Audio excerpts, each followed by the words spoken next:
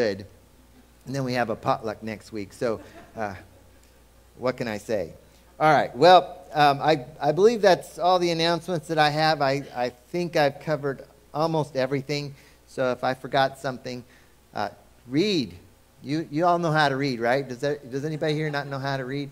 Okay, so read your bulletins. All right, I'm going to dismiss the children to Children's Church right now, and they're going to follow Susan out. And meanwhile, I'm going to have Jim Nelson come on up here, and he's going to be reading from the book of John, the Gospel of John, and he'll be in chapter 1. And in your bulletin, I think it actually says 14 through 17, but actually it's 18. So if you read 18 as well. It won't be on the screen. Yes, please, if you'd stand in the reading of God's Word. So it's 1 John 14 through 18. John, so the Gospel of John. I'm sorry, Gospel of John, yeah. 1 John. Oh, it's the Gospel of John? Yeah, John 1. Oh, not the 1 John, excuse me.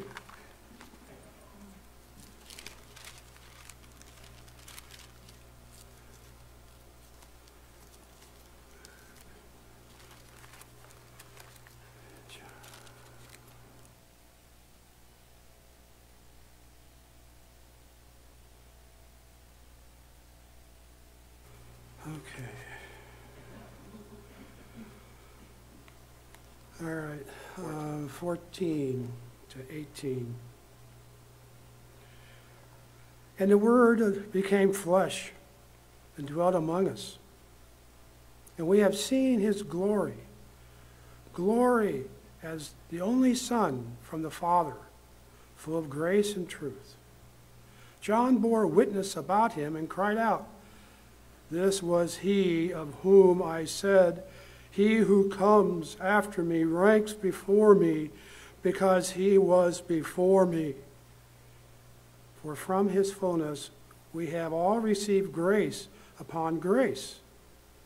For law was given through Moses, grace and truth came through Jesus Christ. No one has ever seen God, the only God, who is at the Father's side. He has made him known." So if you join me in a prayer. Lord, you are God alone. And we thank you for the ransom that you paid through your Son, Jesus Christ, of his willingness to go to the cross. Help us to put on our armor each day and to stand for you. Help us to fight with faithful and with value. Help us to be good and faithful servants and to spread your word to those who we come in contact with. In Jesus' name we pray. Amen.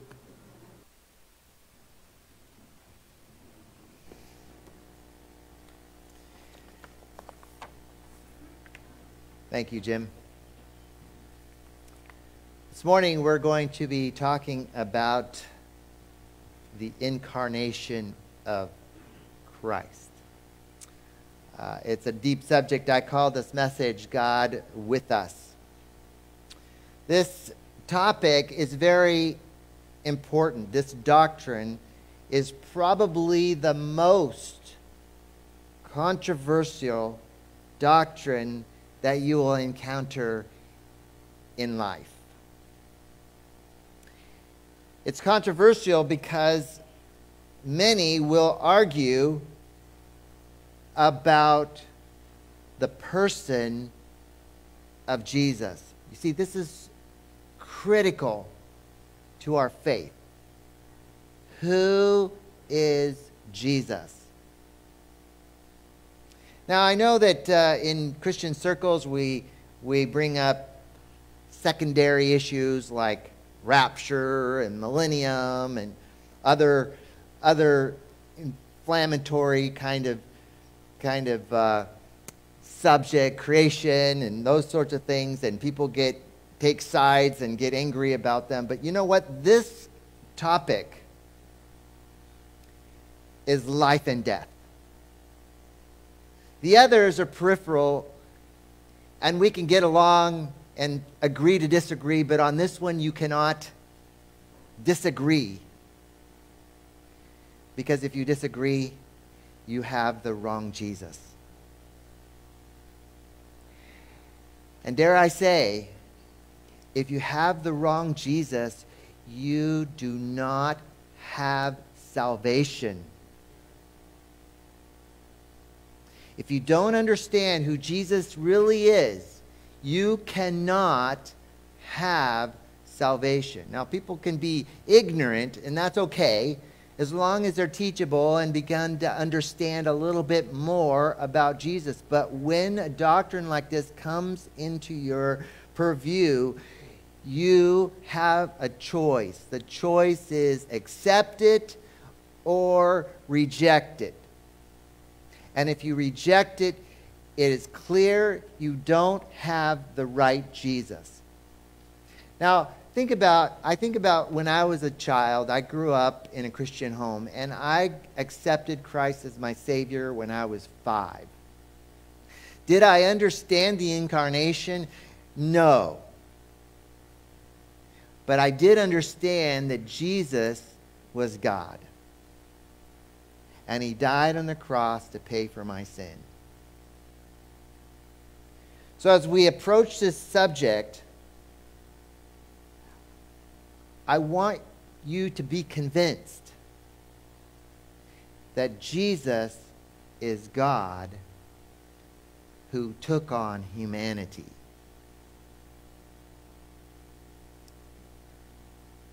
Salvation only comes through a relationship with Jesus. Not just the historical Jesus, not a Jesus who's just a prophet, not a Jesus who's just a man. Jesus is much more. Jesus is God the Son, and his death counts for something. And if we don't understand who Jesus is, his death is for nothing. And over the next couple of weeks, we're going to be talking about Jesus in the context of the Passover, right? Easter. We're also going to be talking about the triumphal entry, or Palm Sunday. Why are these two events, Palm Sunday and Easter, so important? Because of who Jesus is. Palm Sunday declares Jesus as the victor, the king. And Easter declares a risen Savior, not a dead Savior. That's why this topic is so important today. Now, we've been talking over the past few weeks about Jesus, and what we're finding here in this prologue of the Gospel of John is the declaration of who Jesus is. And John is very clear that Jesus is God. And in verse 14, what we begin to see is that God took on humanity. And so, as we come to our text today in John chapter 1, verse 14, and it says, "And the Word became flesh and dwelt among us, and we beheld his glory, the glory as the only begotten of the Father, full of grace and truth." What we need to do today is begin to unpack this text. These 5 verses that we're going to be talking about this morning are important, so important that this verse is probably the most important verse when it comes to the incarnation of Christ, along with some others. But this verse is critical that we understand it. Now, John explained earlier in verse 1 that the Word became flesh, and the Word, or here in verse 14, that the Word became flesh and and dwelt among us. And we know from the context that he's talking about Jesus. The question that needs to be answered today is, how did the Word become flesh? Now we know from Matthew and we know from Luke that Jesus was born of a virgin, conceived by the Holy Spirit.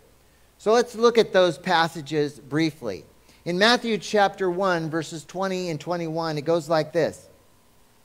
Now while he thought about these things, it's talking about Joseph, behold, an angel of the Lord appeared to him in a dream, saying, Joseph, son of David, do not be afraid to take to you Mary your wife, for what has been conceived in her is of the Holy Spirit, and she will bring forth a son, and you shall call his name Jesus, for he will save his people from their sin.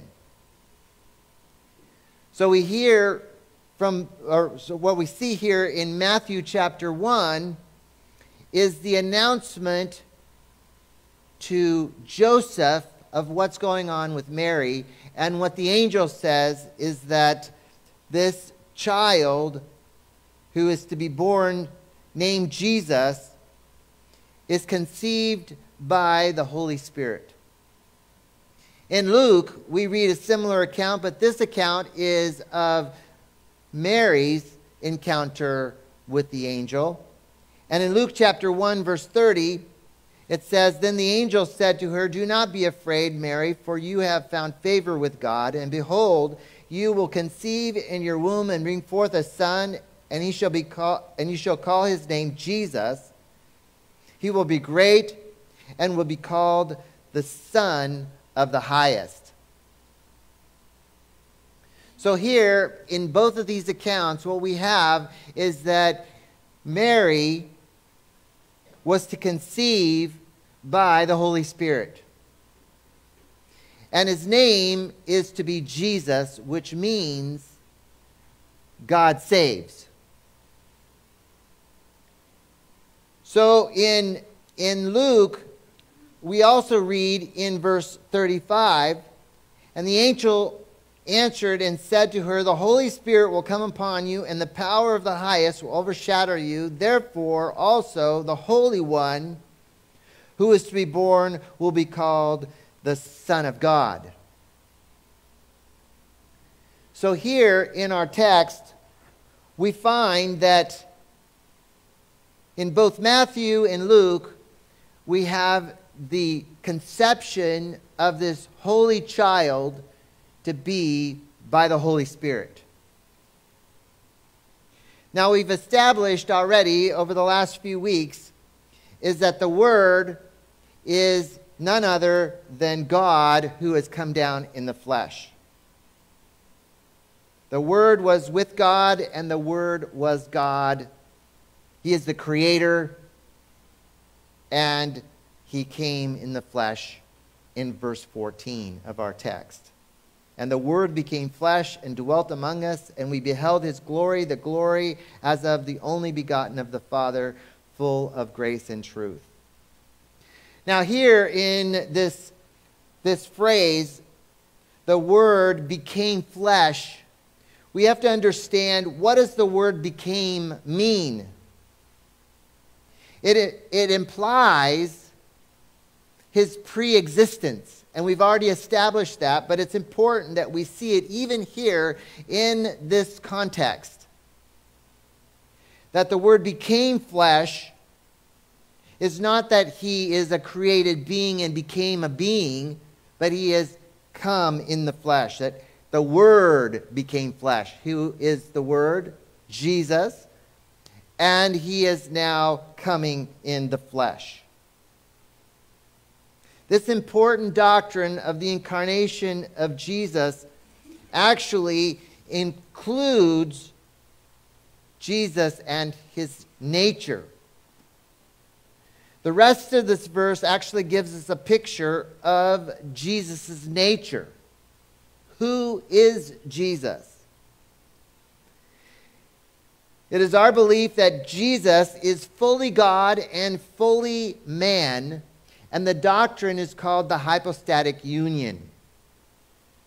The hypostatic union is a doctrine that helps us to understand that Jesus is fully God and fully man. 100% God and 100% man. The eternal Son took on humanity to be born of a woman.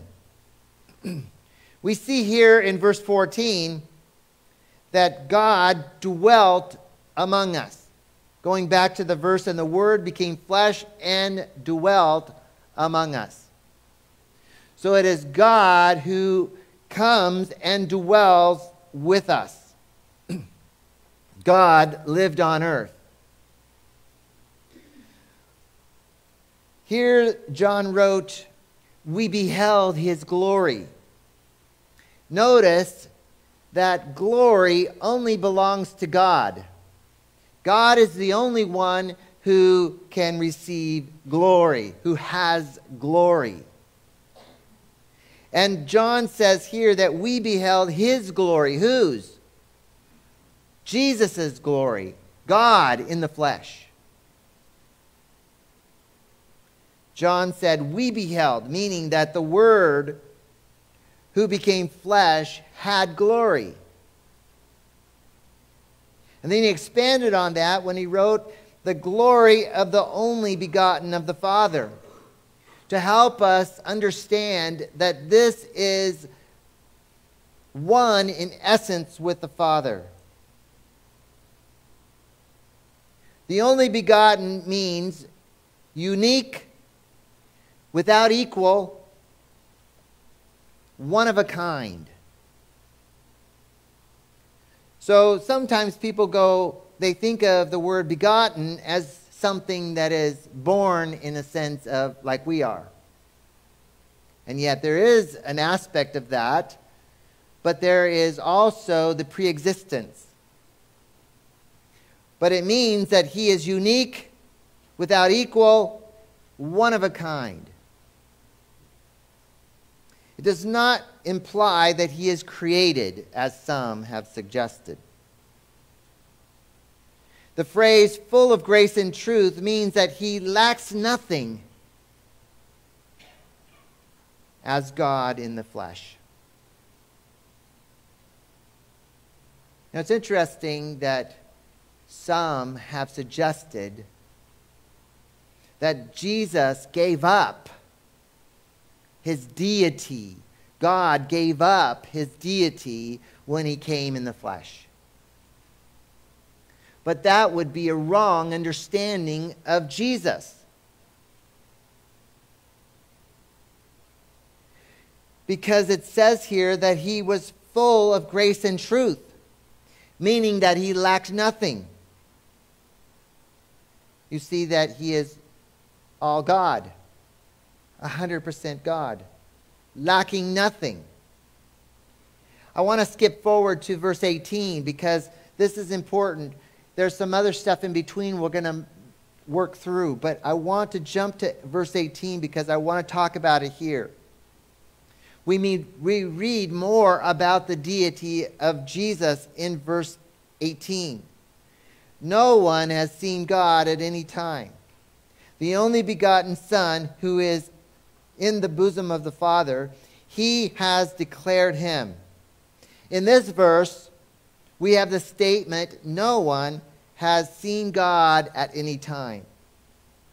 In the Old Testament, there were several examples of people who had encounters with God. So how is it this is possible? How is it that John could say, no one has seen God at any time, when there have been clear examples in Scripture of people who have had encounters with God? And here's some examples.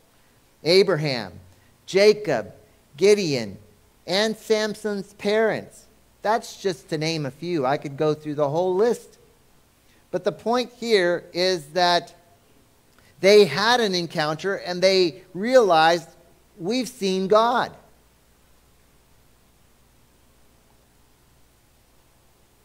So how is it that John could say no one has seen God at any time? Well, this goes to the doctrine of God the Father as being without a body, incorporeal. Doesn't have a body. So you can't see God with these eyes. He's invisible. So how is it that they saw God? What we find is in the Old Testament, whenever someone had an encounter with God, it was usually an angel who appeared to them and is described as the angel of the Lord. And they would see the angel of the Lord, and they would realize afterward that they had seen God. Theologians call this a theophany. A theophany is when God appears in a body.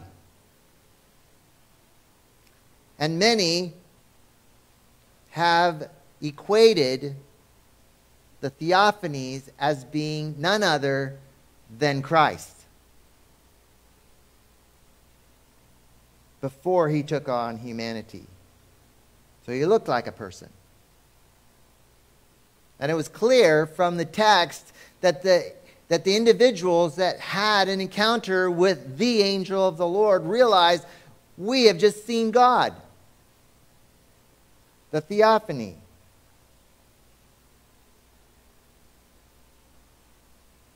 Now, if we think about the close relationship that God had with Moses, we would now understand a little bit more about this idea that no one has seen God at any time. When Moses asked God, "Can I see your face?" God said, "No." God said, "But I'll let you see my train as I go by.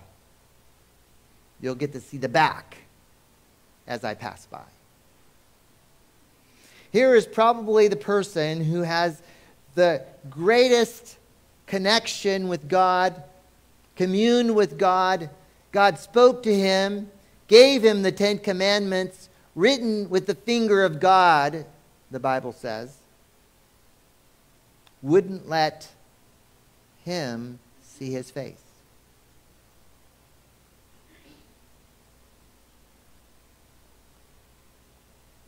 When Moses saw the backs as God passed by,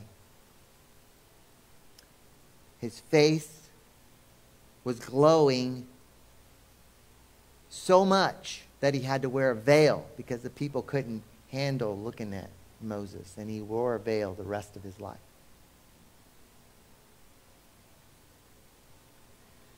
So what is John talking about? No one has seen God at any time, and yet here is the Son, God in the flesh. God taking on humanity. Have we seen God? Well, the answer is yes and no. No, because no one has seen God. He's incorporeal. But we've seen Christ. So what does Jesus say to Philip, who's asking him, "Show us the Father"? I love this verse, these verses in Philippians, I'm getting ahead of myself. Let me go back to my notes. I'll get back to that eventually. But Paul explained in Philippians 2 a little bit more about Jesus. In Philippians 2, he says, "Let this mind be in you, which is also in Christ Jesus, who being the form of God did not consider it robbery to be equal with God, but made himself of no reputation, taking the form of a bondservant and coming in the likeness of man." So going back to our verse 18, sorry about getting ahead of myself, I get excited. John says, he has declared him. So, who is declared God? Jesus, in his body, while he walked around on the earth. He is the express image of the Father. Not only that, but they share the same essence. So, when Paul explained in Philippians chapter 2, verses 5 through 7, that he was in the form of God, that he is one in essence with the Father. The Holy Trinity has always been God the Father, the Son, and the Holy Spirit have forever existed. God, one God in three persons, in perfect harmony and perfect unity, has always existed. And Jesus, the second person, the Son, the eternal Son, has come in the form of a man. He took on humanity. So we have to ask ourselves, what did Jesus give up? What did the Son give up when he came to earth? And the answer is nothing. Absolutely nothing. He gave up nothing. He didn't give up his deity at all. He is still 100% God. God took on humanity, which is an addition. The fact is that he made himself of no reputation, as Paul says. He took on humanity, and he kept his deity intact. Since the Father and the Son are in perfect unity, yes, Jesus never acted on his own accord. But because they're in perfect unity, one God in three persons, Jesus did what the Godhead wanted. But I want to give you some examples of how that Jesus never gave up anything. Because he proved that he had power over nature when he calmed the Sea of Galilee. Mark 4:41. And they feared exceedingly, and they said to one another, "Who can this be that even the wind and the sea obey him?" It doesn't say that it obeyed God. Jesus prayed a prayer and says, "Hey, God, can you stop the storm?" No, Jesus just said, "Storm, stop." And you know how waves are?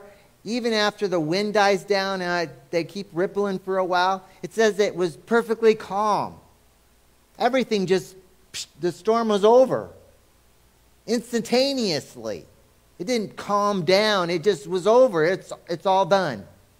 Back to normal.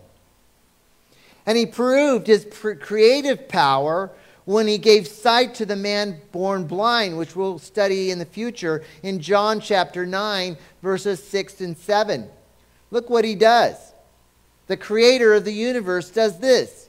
When he said these things, he spat on the ground, made clay with his saliva, and anointed the eyes of the blind man with the clay. And he said to him, "Go wash in the pool of Siloam," which is translated sent. So he went and washed and came back seeing.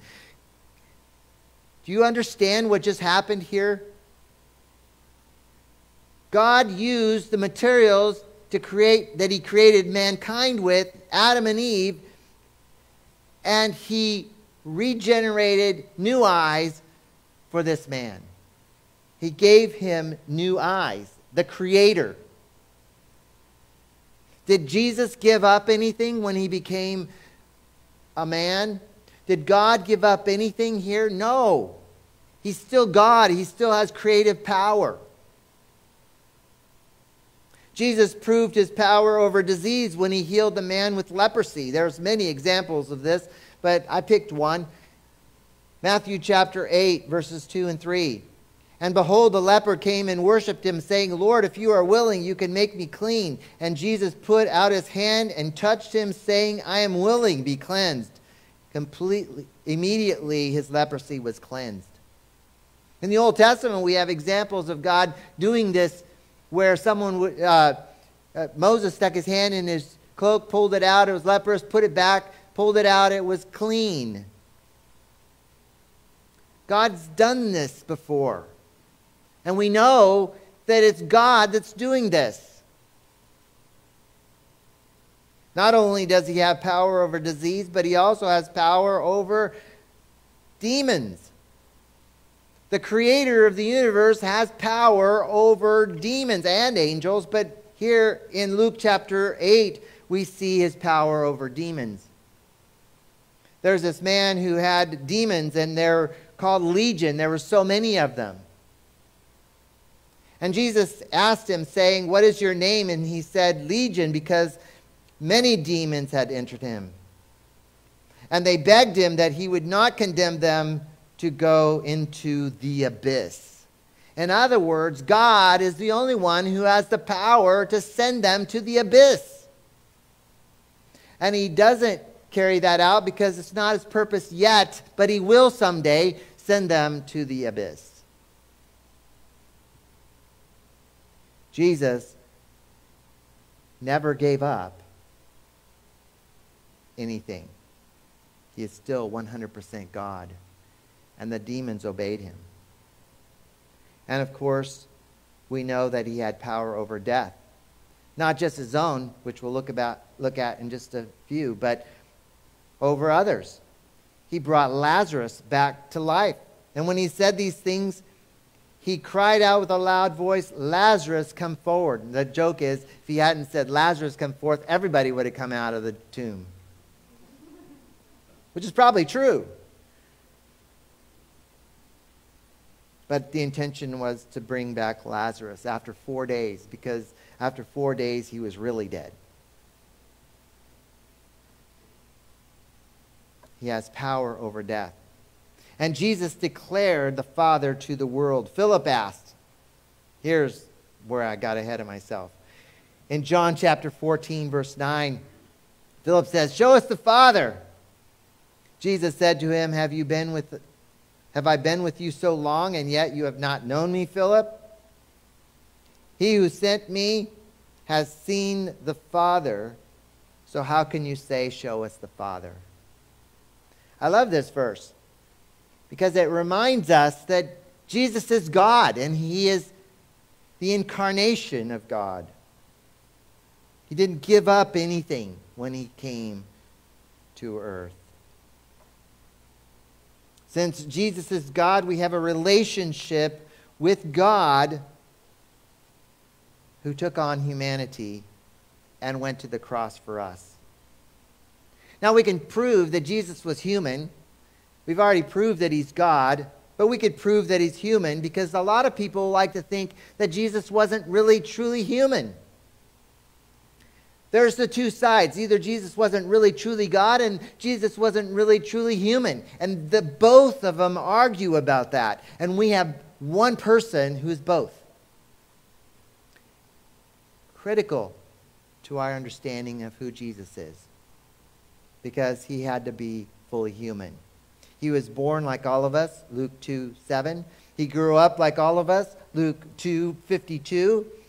He was tired like all of us, Luke 8:23. He was hungry like all of us, Luke 4:2. He was thirsty like all of us, John 19:28.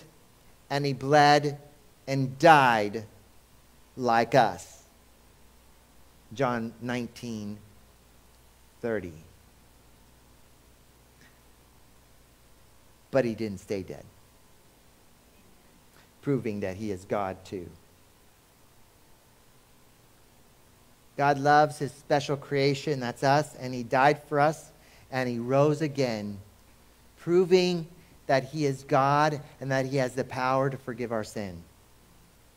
Because only God can forgive sin against God. And we've sinned against God, and God is the only one who can forgive us.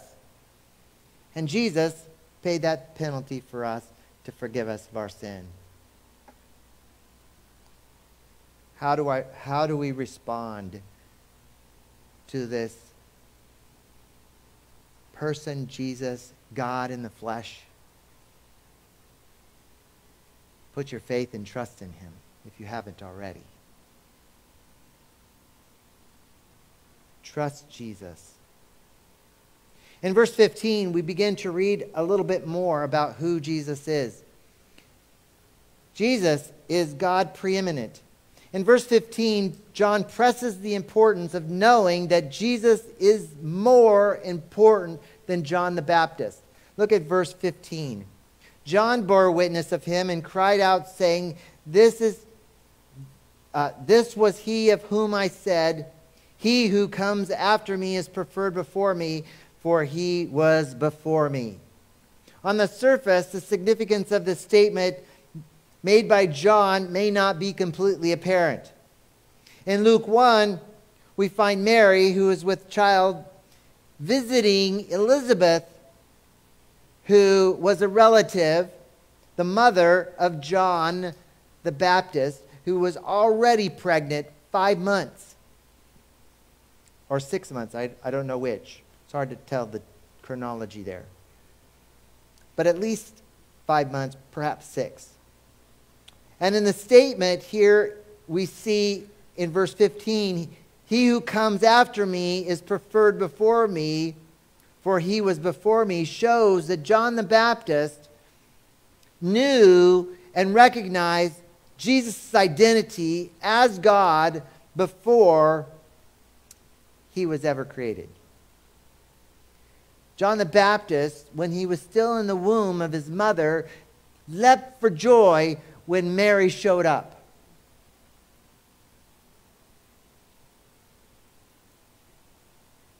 John the Baptist started his ministry before Jesus.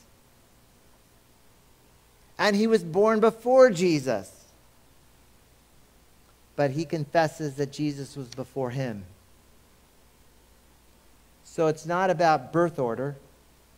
It's about importance or preeminence. Jesus is more important than John the Baptist. The Apostle John put this quote from John the Baptist here in the context of verse 14, and the Word became flesh, so we wouldn't miss the point. All the references that we've been looking at from the past few weeks are here to reinforce that Jesus is not a mere man. The apostle didn't want his readers to miss it. And John the Baptist was the last Old Testament prophet who declared Christ would come, and we are to follow him, Jesus. John knew his place, and he knew Jesus' place. Jesus is to be preferred before each of us. He is before all, not just in chronology, but in every way. Jesus proved his eternal nature by rising from the dead. Only God can bring back the dead, or even, more importantly, can rise from the dead himself. All three persons of the Holy Trinity were involved with the resurrection. The Father is said to have raised Jesus. In Acts chapter 10, verse 40, him, God, raised up on the third day and showed him openly. In John chapter 10, verses 17 and 18, Jesus claims to take up his own life.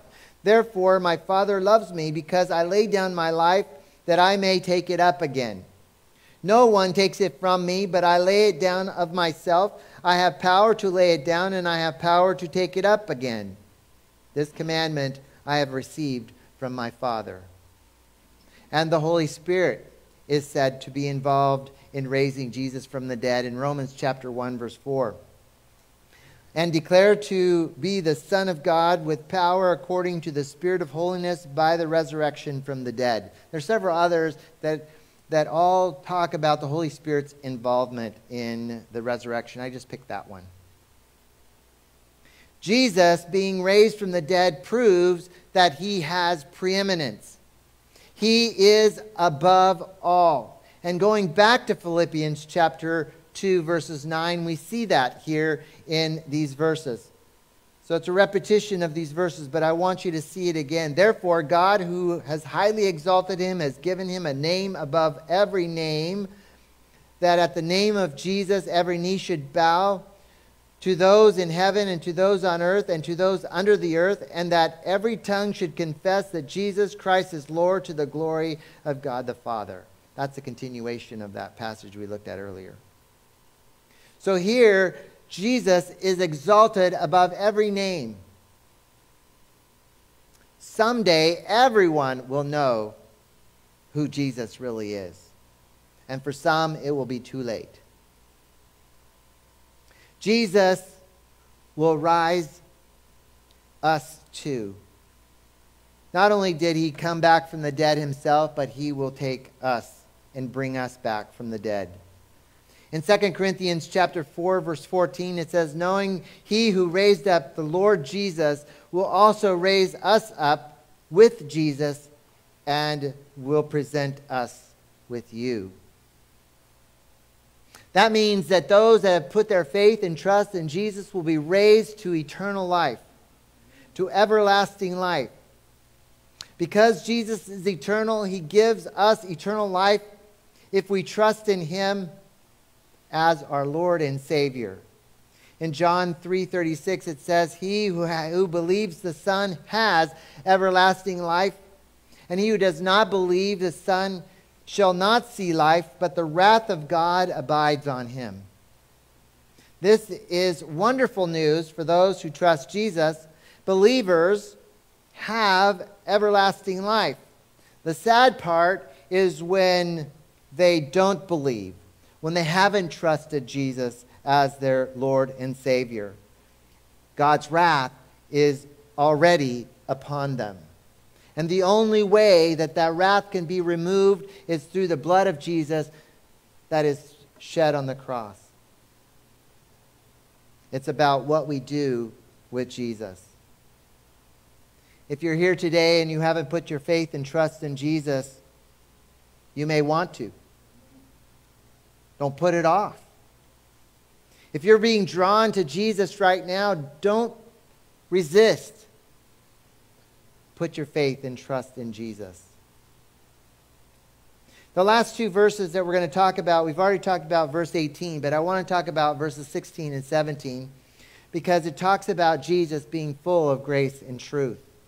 He is God, full of grace and truth. In these last two verses of our text, we see Jesus' mission. Verse 16, "And of his fullness we have all received, and grace for grace. For the law was given through Moses, but grace and truth came through Jesus Christ." John says that his fullness we have received. What is the fullness of God that we have received? We've received God in bodily form.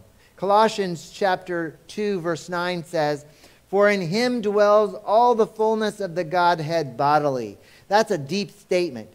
That's a very important statement because it says that all the Godhead was revealed in Jesus Christ.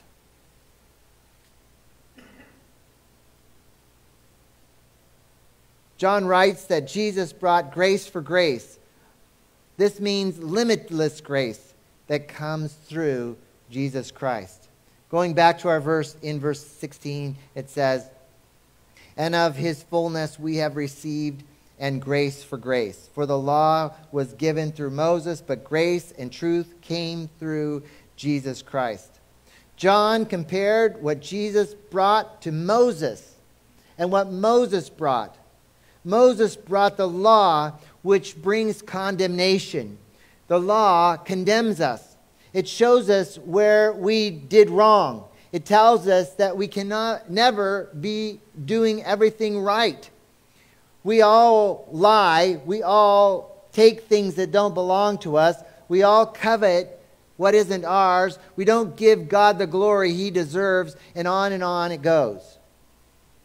We are lawbreakers, and because we are lawbreakers, we deserve death and a separation from God forever. Moses brought the law, and through the law, condemnation. But Paul wrote to the Romans in Romans chapter 5, verses 20 and 21, "Moreover, the law entered that the offense might abound. But where sin abounded, grace abounds much more.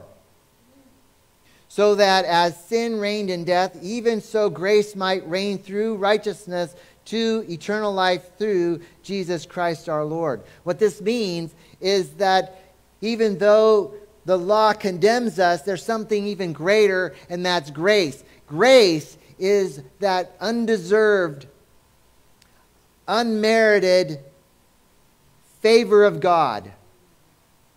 We do not deserve one thing from Him, and yet He chose to bestow, to give us grace. And it comes through Jesus. Eternal life comes through Jesus. Jesus brought something better than the law. He brought grace and truth. For the law was given through Moses, but grace and truth came through Jesus Christ. Was Moses important? Yes. Was the law important? Yes. It was there to show us that we cannot do it on our own, that we need a Savior. Grace and truth have their source in God alone. You can't get grace for salvation from anyone else but God alone. And He brings us this grace in truth. It's the truth. It's to be believed. It is to be trusted. That truth is that Jesus died on a cross to pay for our sin.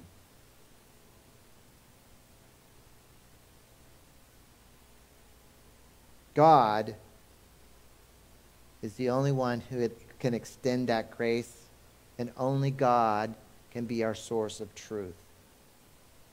The world lives in lies and misdirection. The truth is that salvation is only found in Jesus. Acts 4:12, "Nor is there salvation in any other, for there is no other name under heaven given among men by which we must be saved." Grace and truth come from Jesus. God wants us to have a relationship with Him, and He sent His Son, the second person of the Trinity, who gave up nothing, took on humanity to die on a cross to pay for our sin. Jesus didn't stay dead, and He rose again, proving who He really was. What Jesus did is beyond our ability to fully comprehend. The hypostatic union, fully God, fully man, made that possible. God in the flesh, who came, the Word became flesh and dwelt among us. God gave up nothing when He became flesh. Do you believe that? So what can be done with Jesus? What do you do with Jesus? You believe him. You trust him. It was his blood that paid for our sin. No matter how big it is, no matter how big our sin, we think in our own brain what it is. God paid for that, all of it. All the sins you've ever done, all the sins you'll ever do, he paid for that on the cross. Because his grace is bigger than our sin. What a wonderful hope that is, right? That confident expectation that we have in Jesus. Jesus is God with men. He is preeminent, and he needs to be that in our life. He needs to be first and foremost in our life. Is he there? He is God full of grace and truth. Heavenly Father, I just want to thank you for this opportunity we had today to just explore who Jesus really is. And we thank you that you took on humanity for us. That you were willing to live in these limited bodies. And yet you exercised your Godhead even through this limited body. And you could have refused to go to the cross. You could have gotten off the cross, but you stayed there and you gave up your spirit in order to die on a cross to pay for our sin. It's just beyond our understanding. But Lord, we accept it. We believe it, that you did this for us.